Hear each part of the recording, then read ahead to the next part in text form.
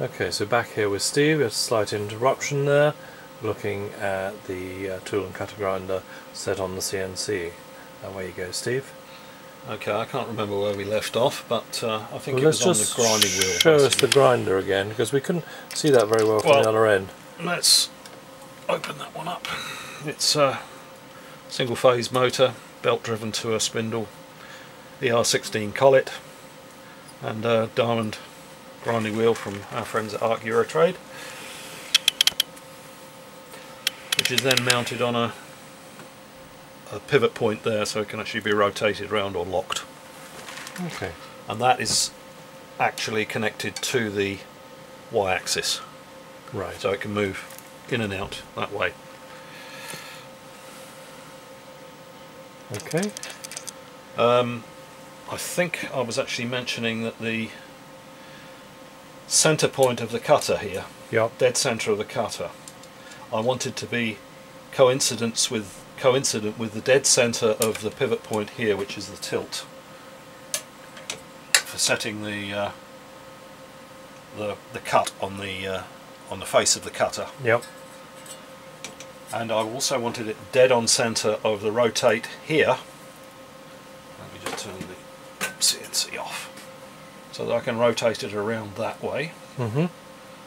And I wanted the cutter, at some point I wanted the cutter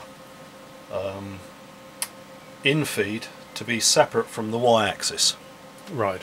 And the reason for that is, if you're cutting a ball end cutter, it's not really very good to have it coming onto the y-axis and then trying to rotate round. It's a lot easier to cut a ball end by coming into a known centre, Okay. from this way, Yep. and then rotating round. Yeah. Yeah, I see. Okay, so that's why this has an extra slide.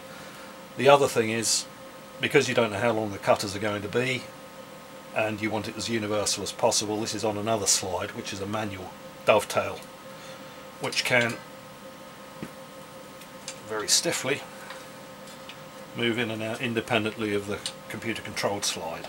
Right. So you can preset your distances. Okay. So this is your gearbox from the windscreen wiper motor. Yep. With its eccentric set in that block of aluminium. Just point at that. There's basically the guts of a windscreen wiper motor gearbox in there. So you have a worm which was taken off the motor shaft of the